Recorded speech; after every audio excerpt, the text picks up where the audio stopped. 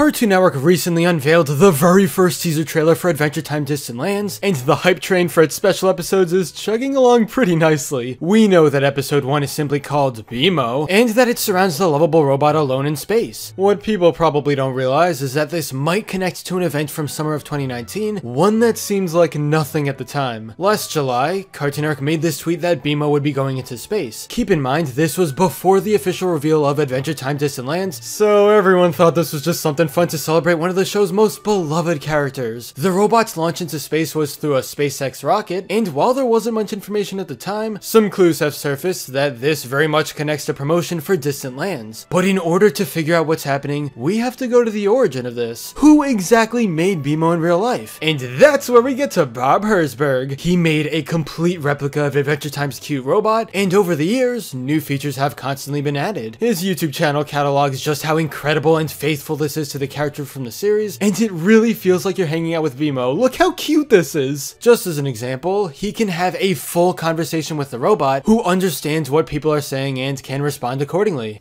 What do homies do? Homies help homies, always. That's very nice. I need you to protect Finn. If anyone tries to hurt Finn, I will kill them. Voice actress Nikki Yang even contributed some original lines entirely for this project, which makes everything feel more realistic. Now that we have some background, it's time to dive into what exactly connects everything here to Distant Lands. The most recent videos on Bob's YouTube channel are about Astro BMO, which is a version of the real-life BMO you know, just the one designed to go into space. These videos show BMO hanging out in space alone, while weird button things float by. Each of these has CN video on them, meaning that it's for some kind of promotion or project on Cartoon Network. As far as I know, there hasn't been any mention of Astro BMO on their official social media, other than this post of course, so maybe they're waiting to use the videos in the future. What do you think about the stars in the sky?